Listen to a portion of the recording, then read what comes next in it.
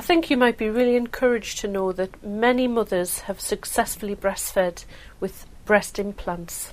And the amount of milk that you make can certainly vary from person to person.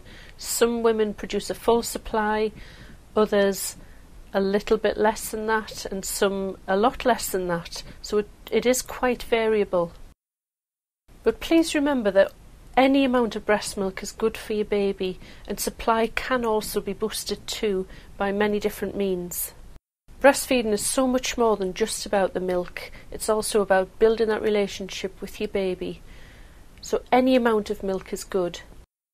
And even if you find yourself in a situation where you haven't produced that full amount of milk, it's still possible to feed at the breast using what they call a supplemental nursing system. And this will enable formula to be given to your baby alongside your own milk while all the feeding is at the breast. So you might be asking why some women may not produce that full supply because of breast implants.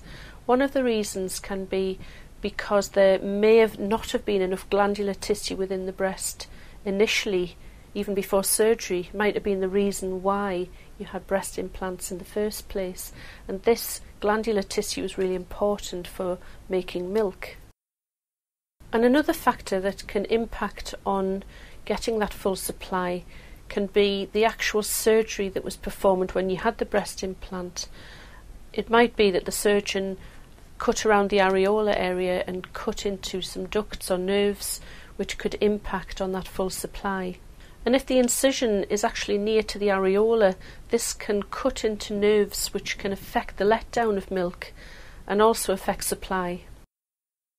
And another factor to consider if you've had breast implant surgery is where that implant has been put. Now, if it is above the pectoral muscles, this can sometimes put pressure on the milk-making tissues as well and affect supply that way. So in this situation, not only could the breast implant inhibit the growth of the milk-making tissue in the breast, but it could also put pressure on the milk ducts, preventing milk from coming out of the breast and therefore preventing your breast emptying as well as it could do. And bear in mind, if your implant is above the pectoral muscle, it might be that you experience a little bit more engorgement than some may. And so it's good to have a look at the videos about how you prevent and treat that. If, however, your breast implant has been placed beneath the pectoral muscles, you're far less likely to experience these things.